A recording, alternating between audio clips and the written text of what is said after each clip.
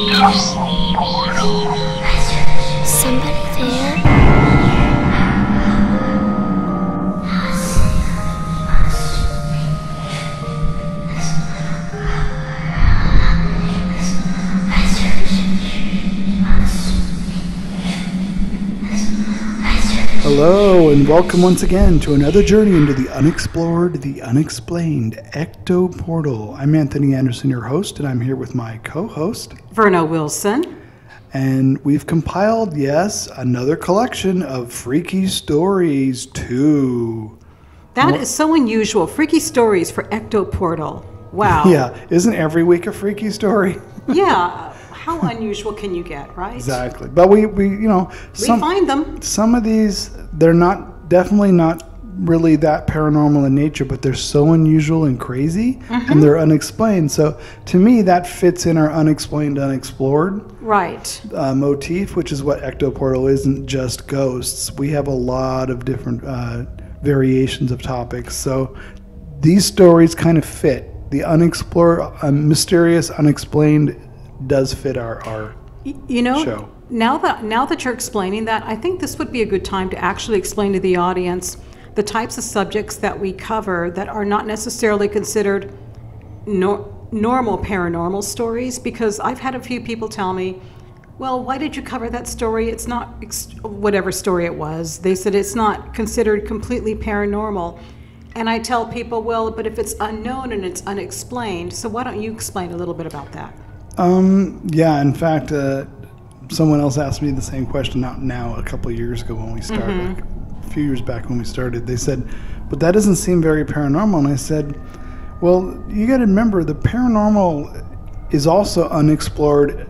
It's unexplored to an extent, but it's unexplained too. Nobody really has full explanations for paranormal events, right? Ghosts, exorcism, UFOs, Bigfoot, cryptids, psychics, whatever. None of it is fully explained. Nobody has a full explanation of any of it. So it's kind of still unexplained. So when we have paranormal stories, we do ghost stories, we do curses, we do hauntings, we do UFO related stories, we do cryptids a lot, Bigfoot, we've done magic, mysticism. Yep. All kinds of different variations. We don't have any one pigeonholed subject. And the point, I think, when we created this podcast was, if we had just done a podcast, and there's many like it that only cover paranormal investigations and ghosts, and you see on these shows, it's one group after another, one paranormal group after another coming on and talking about the same thing. And I didn't want to do a show where we talk about the same thing every single week, because I think it gets boring for us. It can fall into different categories, and that's what makes it varied and interesting, is that there's no proper explanation for these stories or these events. They're a mystery. Yeah. And they may have a paranormal angle, and I think the unknown, unexplored, unexplained is kind of paranormal in a way itself. Because some of these things are so strange, and what happens in these are so odd that we don't have a way to explain why they are the way they are. But to me, they seem to fit. That's why when we do these, like this series of true and freaky stories, which we'll probably keep doing, there's a lot out there. Oh, there's a lot out there, yeah. It seems like a good way to collect, half a dozen each time and just discuss them and maybe make connections. Maybe there is paranormal connections that we're not aware of that we might find as we go along too. And also, I think it's a good way for us to explore what goes on in the world that doesn't fit into the normal scheme of things. And I remember when I first started this show, and we've had guests on that have no explanation for some things that have happened to them. Yeah. We wanted to make it a safe forum for people to come on here and tell their story without feeling that somebody is going to make them explain it or judge them. And then someday the mystery may be solved, someday it may not. But it's a safe place, and it's also a place where it doesn't fall in the normal scheme of things, so it can be told right here. What's interesting is there was, and I remember telling you about this recently, someone had left a comment, and I think one of our YouTube posts of one of our shows that said, "You guys are a big joke. Why, there's people doing serious investigations and podcasts about the paranormal. You guys are just a joke." Laughing it off, and like we do laugh. We do enjoy. We have humor. Conversations. Here. Yeah. We do have humor because life has humor. We tend to look at ghost stories from different angles. Sometimes we look at it very critical, like, okay, let's be real here. If this happened and this happened, what would you do? We kind of look at things that way, which a lot of people I think do that have any sorts of common sense. You're gonna approach things in a matter-of-fact way. You're gonna go, well, what's the mechanics of what happened, and what do we think could have happened? What do we think did happen? And what are our beliefs on what happened? We cover all that. Right, and I also cover them with compassion. Yeah. And a look at the seriousness, but there's also times when you have to have a good laugh over some things. Yeah. Because. Well, anybody who thinks, anybody who has any kind of humor on the show when they're talking about the paranormal, that person has never been a paranormal investigator. Because I know lots of investigations where joking around, having the most fun and humor on investigations triggers paranormal activity. It does, and it breaks up the tension. It breaks up the atmosphere, and actually it draws actually more of it to you, I think. Yep. In fact, that would be a fun topic for a future episode. Is humor as a trigger for the paranormal, and maybe play EVP examples of people who've joked around and they've gotten a response, just to show that humor is another emotional response from a human being that can get a response from the other side, or wherever you want to call it. I don't know what's the other side. There's not. Who's to say there is that other side of anything? It could just be another existence, atmosphere around us, next to us, above us, below us, beside us, the other side of the wall, whatever. But yeah, I mean, humor is definitely a trigger device. Yes. Same as sadness, crying. When people recreate, like, oh, this woman used to cry before she died, and it triggers a ghost to come out. Well, it's the same kind of deal. It's the same thing, yeah. We don't intentionally laugh at anything. We don't make fun of the paranormal, but we do talk about situations and stories and wonder what could have happened. Right.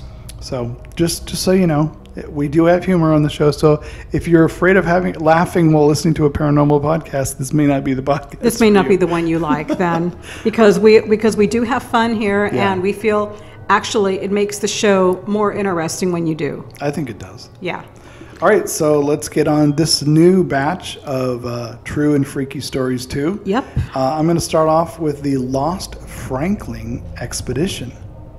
Okay, the HMS Terror was initially built as a bomb vessel and even participated in several skirmishes in the War of 1812 before Sir John Franklin commissioned it for his doomed expedition. Now, nobody knows for sure why exactly the HMS Terror and the HMS Erebus sank. Weirder still, both boats were found largely intact after nearly 2 centuries, 80 and 36 feet below the Arctic, respectively. Now, theories range from mutiny to lead poisoning and cannibalism. Indeed, this freak story is one for the ages. The doomed Franklin expedition set sail to locate the Northwest Passage with 134 men aboard on May 19, 1845, as Europe powers had long been consumed with discovering the lucrative trade shortcut to Asia. Under the command of Sir John Franklin, the vessels set sail with 32,000 pounds of preserved meat, 1,000 pounds of raisins, and 58,000 gallons of pickles. But 2 months after leaving England, the ships were sighted for the last time near the Baffin Island between Canada and Greenland. 5 men were discharged at the last stop and had no idea how lucky they were, as all of the 128 men continued on the journey would die. Now in 1850, 3 graves dated 1846 on the uninhabited beachy island were discovered by an American and British search parties. In 1854, Scottish explorer John Rae searched Pelly Bay and encountered Inuits wearing some of the belongings of the long-lost crew. They then told Rae that there were a pile of human bones scattered nearby. Now, many of these remains were cracked in half, suggesting desperation had led the stranded sailors to the resort to cannibalism.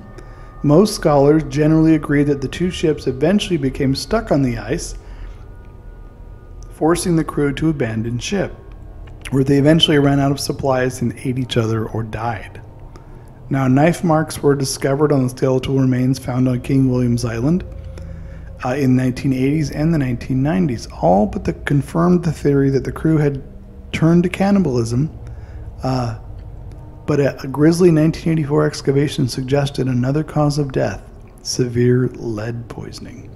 Now, after nearly 140 years, the perfectly preserved body of sailor John Torrington was found frozen stiff with signs of deteriorating health before his death. His tissue and bone samples revealed the fatal levels of lead, likely due to a poorly canned food supply. Researchers believe that the large amount of food needed for the journey was to blame for the sailors' poisoning. With barely enough time to safely tin each an exorbitant amount of the food had been poorly canned and then likely poisoned the sailors, only adding to their deteriorating health upon becoming stranded. Now, the 2 ships themselves were finally discovered in 2014 and 2016, but experts are still confounded as to the exact cause of their sinking. Lead archaeologist on the Terror discovery, Ryan Harris, could only guess. There's no obvious reason for the Terror to have sunk, he said. It wasn't crushed by ice, and there's no breach in the hull, yet it appears to have sunk swiftly and suddenly and settled gently on the bottom. And what had happened? Now, a note dated April 1848, discovered under a cairn on King William Island, however, revealed the terrifying truth. The 2 ships had been locked in ice for over a year, and at that time of the note's writing, 24 men had already died. Francis Crozier, who penned the note, said the survivors planned on walking to a remote fur trading outpost, hundreds of miles away. Not a single soul survived, and either died from exhaustion, pneumonia, or starvation. Ooh, that sounds awful. What a horrible way to go. Jeez. But I would rather die walking of starvation, exhaustion, than having cannibalism going on. Yeah, cannibalism, or I don't know how if somebody had lead poisoning, how slow would your health take to deteriorate? It would be pretty quick, I would think. Yeah. Because if you're eating that many canned goods with lead poisoning every time you eat. And it was the only thing you had. Yeah, you would eat it. Even if you knew you were being poisoned, which they probably didn't. Yeah. You would still continue to eat because it's the only food you have to stay alive. But all that lead just has so many horrible ramifications once it builds up. Oh, that's just awful. It is. The whole thing. Now, this one is about an actual unknown beast. It's called The Scary Story of the GEVAUDAN Beast. And it takes place in the French countryside in the mid-18th century. And they said that it's almost like something out of a fairy tale, where a fairy tale where there's a wolf, like a Grimm's tale. And they said most of its 300 victims were women and children. So the newspapers called it the Beast of GEVAUDAN because of the countryside that it was seen in. And the beast's first victim was Jean Boulet. She was a 14-year-old shepherdess, and she was found dead in 1764. Her throat was brutally ripped out entirely, and a 15-year-old followed the next month. They managed to describe the creature responsible as a horrible beast before dying. As regional newspapers jumped at the story and they published any available accounts, more hundreds were mauled and their throats and chests were ripped out, and the gruesome side of events were made international. They made the international headlines, and things continued to get worse. So of course they all jumped on the details. So as an examination of the victims showed clear signs of claw and teeth marks, very sharp ones, the press continued to describe the animal as having black fur, a large chest, and a mouth full of terribly serrated fangs, like these long, horrible sharp fangs. Well, infantry leader for the search, Jean-Baptiste Duhamel, he organized a hunting party of 30,000 volunteers to find and kill this beast. And he motivated the citizens to join with the promise of putting an end to the horrible killings, as well as a reward equivalent to a year's salary. So following the grassroots campaign to destroy the creature, King Louis, he sent his personal bodyguard, Francois Antoine, to take matters into his own hands. And it was in September of 1765 when Antoine and his men managed to kill a rather large wolf and then returned to Versailles to collect their reward. So for the next few months, there were no further attacks on GEVAUDAN until the nightmare started again. And witnesses continued to describe a beast. The description was similar, but it became even more exaggerated. Some say it was supernatural and bipedal, and some say it was part wolf and part man. And Jean Chastel, who was a farmer, he was tired of losing the people he cared about and living in utter fear. He wandered into the mountain on purpose, armed with nothing but a pistol and a few silver bullets, and after taking a rest to read the Bible in hopes of luring the creature, it appeared. Chastel shot and killed the beast and triumphantly presented it to the king, and some accounts claim that when the wolf's stomach was open, a cornucopia of human remains tumbled out. Ugh. That sounds awful. Werewolf. Yeah. Now, while the legend-inspired Robert Louis Stevenson 1879 book Travels with the Donkey in the Cevennes and the feature film adaptations like Christopher Gahn's 2002 horror film Brotherhood of the Wolf, historians have yet to agree what exactly happened at GEVAUDAN. Some say it was a prime example of mass hysteria and that there was nothing but a pack of wolves that caused the killings, and others said that an escaped lion or one particularly rabid wolf was responsible. But nothing's really clear. Nobody really knows. Hundreds were brutally maimed by something that they could only describe as a beast. And in the story was actually considered more horrifying than fiction. And there's really nothing more to say about it because nobody has any proof. Yeah, well, I mean, if they split it open and human organs came out. Human remains, now, yeah. does that mean it could mean two things? Werewolf, lycanthropy, or it ate a human and that was what was in its stomach when they gutted it. Well, then he must have just recently eaten a human because wouldn't it have digested by now? But if you had 300 victims, it probably did just eat a human. There's lots of shepherds out there. Yeah. You know, it's hard to say, but if it wouldn't be recognizable as a human, like a particular person, because it would have been partially digested, ripped apart. You wouldn't know who it was. But I don't know. I'm kind of curious if that was the case. Like, did it have human organs, or was it human parts inside the animal? Do you know what I mean? Yeah, or it could have been another beast that the animal ate that looked like large bones or something. Yeah. Not necessarily human. Maybe they just thought it was human. Yeah, I actually have Brotherhood of the Wolf. It's an interesting movie. Oh, you it's have? a Canadian, French-Canadian movie. Oh, okay. It's actually shot in French-Canadian, so there's like subtitles, but it's really good. Now, this took place in the 18th century in France, and we all know that there was a lot of animals that existed back then, or breeds of animals that don't exist anymore. So it could have been an extra large breed of wolf that we don't see, because most wolves are kind of small and grayish looking, or brown looking. We've had a number of stories, especially in stories from Europe and villages, where these giant wolf creatures are attacking. Yeah. And they're larger, and they're like Little Red Riding 6 Hood. foot long or 8 foot long. Yeah. But I wonder if back then there was a different type of wolf that existed. Yeah, larger. that maybe died out, and now we just have wolves that are descendants of these larger wolves. Do you know what I mean? Died out or was hunted out. Yeah, or driven out and just died out, period. Yeah. But it's interesting. It sounds to me like it could just be a really large wolf. Mm-hmm. You know, I don't know, maybe in France they had larger. I mean, it's Europe. It's Europe, and and as we mentioned, lots of breeds of animals existed then that you don't see anymore. Yeah. And yep. well, and it's true that Europe is filled with with large wolf fairy tales, and it makes sense.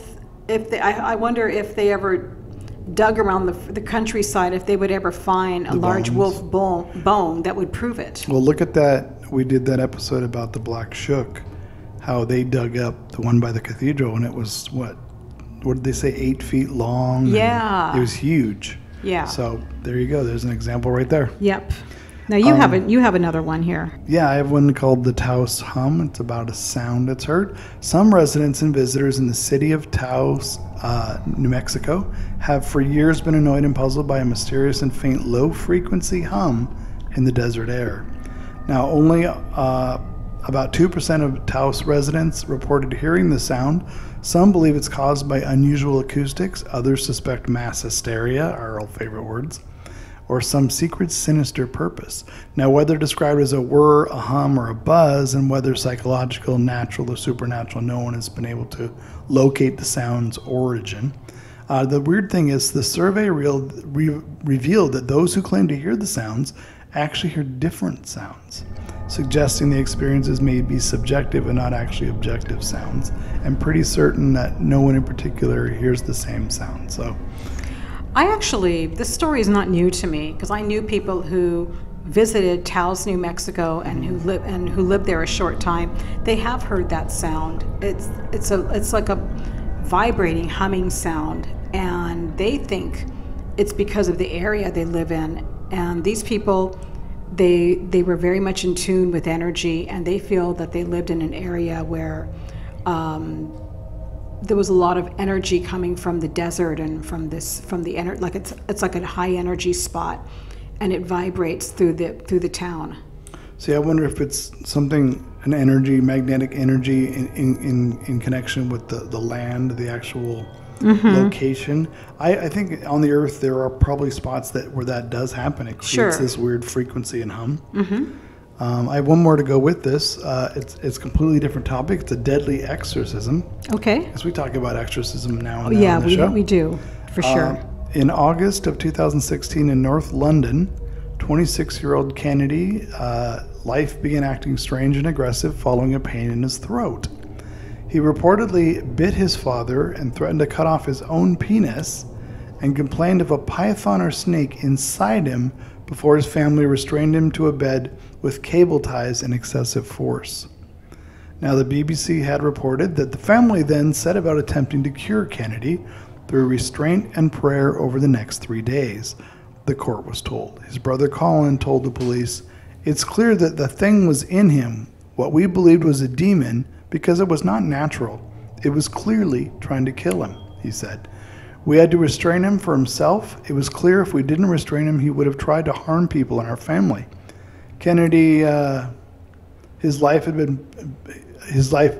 been bound to his bed for 3 days without medical attention when his brother called emergency services, explaining that he was complaining of dehydration. He appeared to have developed breathing issues, and he was pronounced dead at 10:17 a.m.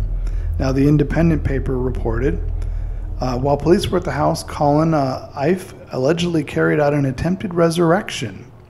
By chanting and praying for Mr. Ife, all 7 of Kennedy Ife's family members were accused of manslaughter, false imprisonment, and causing or allowing the death of a vulnerable adult. A post-mortem examination revealed over 60 wounds, including a possible bite on Kennedy Ife's body, and his father, Kennedy Ife, along with 4 of his brothers, sustained injuries as well. Now, the BBC also reported that Kennedy Ife told jurors he ordered his sons to take shifts and use overwhelming force, but denied that an association with cults, occult, or secret societies played any part in the death. And after a 4-day jury deliberation, all 7 family members were cleared of charges on March 14th, 2019. Gee, all recently. Yeah, last year. How weird is that? Well, they handled that the wrong way. Why didn't they get help from medical experts to come in and see what was wrong before, instead of taking matters into your own hands? I was going to say, if the victim was bitten, you could take the teeth impressions of the rest of the family to find out who bit her. Just saying. Yeah. That's what I would have done, is took impressions of each of the family members to see if they were the ones that did it. Mm-hmm. I don't know. That's a weird story, though. Yeah. I know this sounds kind of crazy to say, but this is when we first started Ecto Portal, was when this happened. And I wondered if it was news in England, and I would have liked to have heard about it back then. I mean, I would have liked to have heard about it as a I don't even remember it in the news at the time either. Do you? Well, we used to get news articles talking about the paranormal or what was going on at the time, and a lot of them were very recent. So this must have been an article that people were following for a case back then, I would think. We could have possibly had reported on it back then too. Yeah, but it's awful. It's I mean, that's handling things the wrong way. It's like if somebody's acting like that, you get medical help first, and you don't take them into your own hands. It's just weird. Yeah. And just think someone 200 years from now is going to read about this going, oh, well, they were obviously, someone was mentally ill. And they're going to think that, yeah. There'll be two podcasters like us talking about it 200 years from now. Right, and guess what? We agree. Yeah. Yeah. It's weird. Yeah, exactly. All right, what do you got a weird one, too? This one's another one about animals, and it has to deal with dead animals. And this takes place in Pennsylvania, in Auburn, Pennsylvania, in 2015. All these recent stories. So it takes place with the Bretsius family. They decided to insulate their home, and they discovered that it had already been insulated with scores of dead animal carcasses. What? Yeah. The animals were wrapped in newspapers from the 1930s and 40s and were among half-used spices, probably to preserve it, and other items. Or no, they were among some spices that were probably in jars, like, spices you put in your kitchen or something. And after removing the items, they sent hundreds of artifacts and carcasses to an expert in Kutztown to examine it. And the expert attributed that the rotting animals in the walls to powwow or Dutch magic, which is a ritual originating in the culture of Pennsylvania Dutch to treat ailments and gain physical and spiritual protection. The Pennsylvania Dutch were a group of German-speaking settlers to Pennsylvania in the 1600s and 1700s, and they were often of Lutheran, Mennonite, or Amish faiths.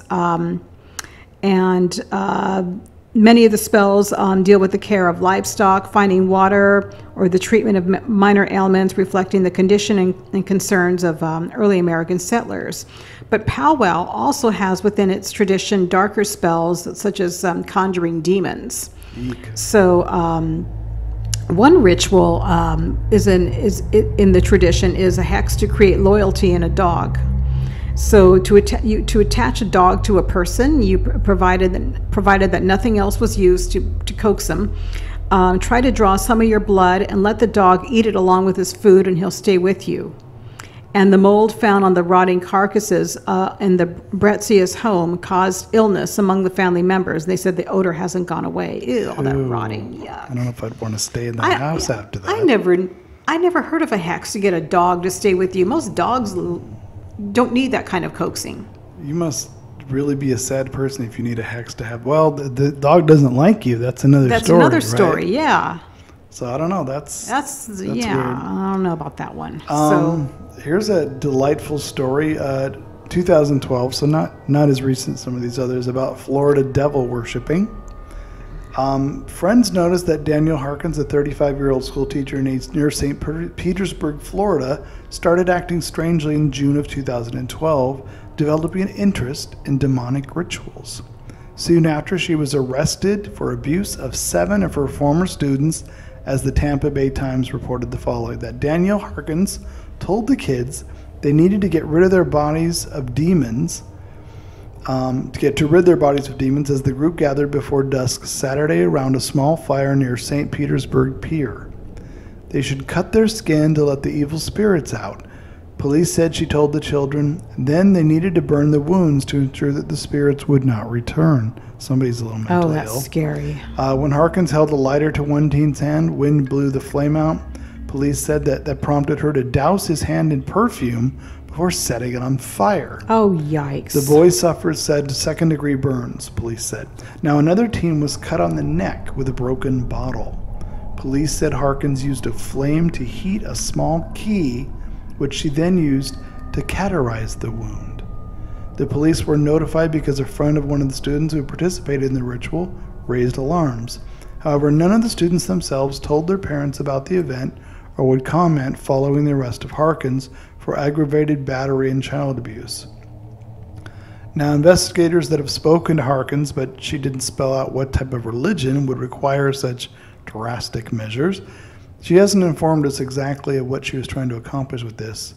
The St. Petersburg Police Department had indicated. So that's... She was a school teacher? Yeah, but that doesn't sound like... That's not demonic rituals to me. That's mentally ill. That's mental illness. That's mental illness. And she used the demonic thing as an excuse. That's how she lured them to... God, she was one sick puppy. But what gets to me is these kids actually did what she said? And believed it. I would have just ran off and just said, the heck with you, lady. Yeah, but kids are influential. You know, you can get them to believe a lot of things. And this is just... It's kind of a sad story, really, that these kids were involved in that. Well, some of them could have gotten seriously hurt. Yeah. I mean, they were just lucky. I mean, second-degree burns is bad enough. Yeah, that's horrible. Yeah. And I'm sure you have one more cheery note to finish off our Right. It takes place in Utah. It's a murder-suicide, and it's another sad recent story. This happened in September of 2014. A Utah teen returned to his home to find his parents and 3 siblings dead. And in a notebook, a to-do list had been scribbled on the pages. The list looked as if the parents were ready to go on vacation. Items such as feed the pets, find someone to watch after the house were written. And the Salt Lake Tribune reported it appeared to be murder-suicide, but there were no suicide notes, no prior indication that they would do this, no explanation. The police couldn't figure out why 2 parents would kill themselves and 3 of their 4 children. And for a year, no one exactly knew what happened to the family or what would drive the parents to do something, that horrible. In January, the police released more chilling details in the case. According to accounts from family members and an investigation by police, the parents were driven by a belief that the apocalypse was coming and an obsession with a convicted killer. And as the Washington Post reported, friends and family told the police that the parents were worried about the evil in the world and wanted to escape a pending apocalypse, but most assumed they just wanted to move somewhere off the grid. Investigators also found letters written by Christy Strack to one of the state's most infamous convicted killers. His name was Dan Lafferty. He was convicted in 1984 for the fatal stabbing of his sister-in-law and her 1-year-old daughter. And according to trial testimony, he killed the victims at the order of his brother, Ron Lafferty, who claimed to have had a revelation from God. And the story became a book called Under the Banner of Heaven. Police said that Christy Strack became friends with Dan Lafferty, and she and her husband even visited him in prison. Oh, how lovely is that? That's crazy or what? Well, it sounds like they're both of these cases, they were wrapped up in like religious. Yeah, and end times. End times, apocalypse, pending apocalypse. And they kind of lived in their own little cult world for that. Yeah, that's kind of freaky. It'd be like, ugh, why do you have to kill your... This is what I never understand about these kind of people. Yeah. You can have a religious fanaticism and you want to kill yourself so you can move away from this horrible... Yes. Sinner planet of the devil or whatever, you want to be with Jesus, go be with Jesus. But you know what? Give your kids their own decision to live. Don't force it on your kids. Yeah, to kill your kids and take them with you. I thought thou shalt not kill. Whatever happened to that commandment? That seems to have been forgotten. Even killing yourself, isn't that thou shalt not kill? That falls still along with that. Yeah. I've always wondered, with religious folks, some religious folks. I'm not putting down religious folks. I'm putting down some who follow fanaticism. Fanatical folks. That doesn't come into play about thou shalt not kill. I would think it would. I would think it would too, but well, again, we're sliding into mental and making illness, I'm friends sure. with a prisoner who did horrifying things. I mean, well, look what they called the book, though, Under the Banner of Heaven. So they probably thought, oh, this guy had a revelation, so he killed his sister-in-law and her baby. So they're thinking, oh, we could go before the apocalypse and we should kill our kids. And who knows what they thought? Who knows what they thought? Yeah, it's I mean, I know that in prison a lot of people make friends with people who do bad things, and they try to give them a chance to redeem themselves or to become a better person. But I mean, this is a family with kids and who. Yeah, I just don't understand. Know. I mean, if you're suicidal and you're going to kill yourself, it's very sad and tragic, and it should be better if you got help. But if you're going to kill yourself, killing someone else to take them with you? Yeah. No, that's not really your thing. It's not something you should be able to decide. Yeah, and that note could have been a note hoping that the kid who came home would find it. And yeah, that's horrible. That's, my parents were going to go on vacation. Oh, wait, they're dead. Oh, look, they killed the rest of my family. When that kid came home, he's probably traumatized about all this. Of course. What a horrible I would think he would be, yeah. Your whole family's gone at once. Oh, how awful. Yep. So there we go. Some happy, true and freaky stories. Those are freaky stories. Yep. Another half dozen for you folks. And like I said, every once in a while we'll keep doing more of these just because they're bizarre. Yeah, and no doubt we'll find more. Yep, I'm sure. Yep. So I guess until next week, we'll go ahead and say goodbye. See you next week. Bye.